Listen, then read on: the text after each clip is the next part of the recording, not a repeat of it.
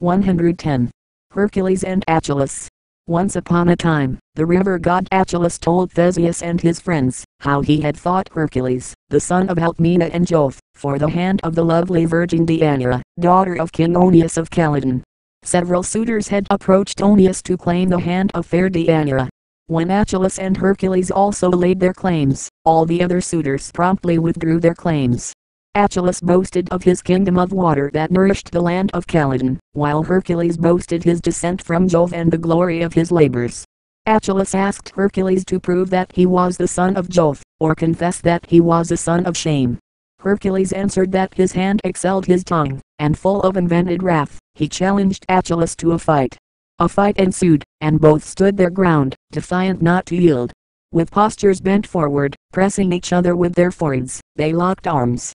Like in the pasture, two strong bulls rush at each other to gain some pretty cow. Similarly, Hercules and Achelous fought for the beautiful Deianira.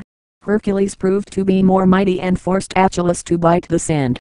Achelous, using deception, changed his form to a snake. Hercules laughed and said that it was the pastime of his cradle days to kill snakes. He also recounted how he had killed the Lernaean snake, which grew 2 heads for every head that was destroyed.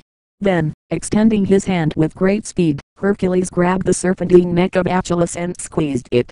Unable to breathe, Achelous changed his form to a bull.